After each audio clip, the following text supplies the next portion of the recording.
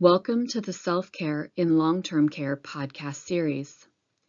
In the previous podcasts, we discussed self-care to reduce burnout, fatigue, and stress. If you haven't had a chance to listen to the previous podcasts, you are encouraged to do so. Each podcast builds upon previous concepts. As we continue to explore burnout prevention, stress reduction, and strategies to reduce fatigue, we need to consider the good things that lead to good change because of our shift in mindset and about how we approach stressful situations. Barbara Fredrickson, a psychologist who specializes in the power of positivity, once said, "The negative screams at you, but the positive only whispers." When you think about that statement, the reality of its truth starts to set in. The negative screams at you, but the positive only whispers. When negative things happen, it is like a spotlight has turned on. It is easy to see all the bad things that have gone wrong, all the negative areas that happened. However, when good things or positive things happen, they typically go unnoticed. We have programmed ourselves over the decades to notice the bad and ignore the good. How? Why?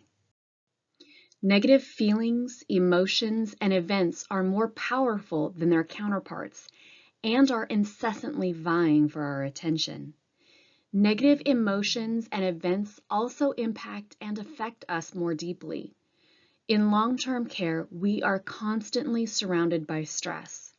If we don't have the ability or personal tools and resources to overcome the stressors and challenges of what we face daily, providing quality resident-centered care becomes increasingly difficult to accomplish. Day in and day out, inability to manage the stress, frustrations, and challenges leads to burnout, turnover, and negative outcomes for our residents. Stress is obvious when you are working in healthcare. It is physically and emotionally demanding. However, there are hundreds of positive things that happen every single day that go virtually unnoticed. Here are a few examples of positive events that you likely don't even think about. Teammates working together to help a resident bathe. A resident who smiles at you after they successfully walk down the hallway. A group of team members who share a laugh together in the break room. A resident who thanks you for brushing their hair. A colleague who shares their gratitude for something you did that made an impact. There are numerous things that happen every day that will go unnoticed. Each of these events offer us an opportunity. The opportunity to highlight the goodness that still exists all around us. The opportunity to engage staff in increasing their resilience to stress and enhancing their own well-being. Perhaps one of the easiest ways to reduce burnout, fatigue, and stress is to implement the good things, or said differently, implement good change. Implementing good things or good change is an incredibly simple yet powerful tool that can be used anywhere in your organization and by anyone. It helps to counteract the natural tendencies to focus on the negative. The key to implementation is finding what works best for you, your team, and your organization. Maybe it is something that you implement daily during huddles. Maybe it is weekly at a team meeting. Or maybe it is something that you do monthly at your all-staff meetings. Whatever the case might be, implement it so that it makes the most sense to your organization and what is the most meaningful. Let's look at how an individual can implement the good things for a good change. Anyone can start the good things intervention. It can be at the end of a shift, at the end of the day, before you go to bed at night, or any other time that works for you. Write down or say out loud at least 3 good things that happened that day and reflect on why they happened. Writing them down gives you something to review later when you need inspiration. You may find it challenging at first to find 3 good things, but over time and after a little practice, you will start to notice more and more good things. The good things will bring out a good change. Before you know it, you have solidified the good change in your routine. Your brain begins to interpret and recognize the positive moments in life that we experience every single day more effectively. Next, let's explore how to implement the good things for a good change in your teams.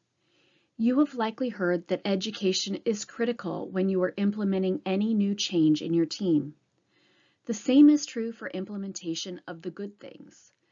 Education helps to increase your team's awareness of and understanding of how to use the intervention to refocus from the negative events to the positive events. When this shift in thinking and understanding happens, you will see improvements in staff morale that has a ripple effect all the way out to the residents and their family members. You might have to get a little creative to help your team members recognize the positive events that happen at work.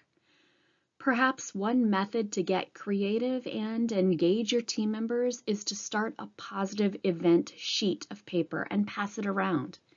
Each team member could write down one positive event that happened that day. Don't have time to write it down? No problem. Pull your team together for 5 minutes and ask them to quickly go around and verbally state a positive event that happened. At first, it might take a while, but with practice, it will become much quicker. In essence, you are rewiring your brain to pull out the positives and take note that there are good things that happen every day. This brings for good change, not only within a single person, but also within your entire team. Many of us are tied up in meetings throughout the course of the day. The best thing about implementing the good things for good change is that it can be done during these meetings as well. Incorporating it into meetings could be as simple as asking participants to share something good at the start of the meeting. This can set the tone of the meeting. It shifts from the negative perception of a meeting to seeking to find the positive in the meeting. When you start off on a positive note, you not only change the tone, but you also engage the staff in open discussions and challenges. Just the same, you could also opt to end your meetings with positive energy by asking participants to share the good things at the end of the meeting. This helps team members in the meeting leave with positive energy rather than feeling drained by the meeting. That positive energy can then be shared with the rest of the team who might not have been at the meeting. To take this concept one step further, you can also engage team members in identifying 3 good things and 1 thing that can be done better. This helps team members feel comfortable in approaching the barriers and challenges that they encounter and encourages them to speak up about those challenges they experience. As a member of a healthcare team, it is important that we recognize the critical aspects of building staff resilience, self-care, and helping team members improve their well-being. Implementing the good things for good change holds the proverbial key to enhancing lives, enabling positivity, and adjusting to challenges and barriers we face in long-term care.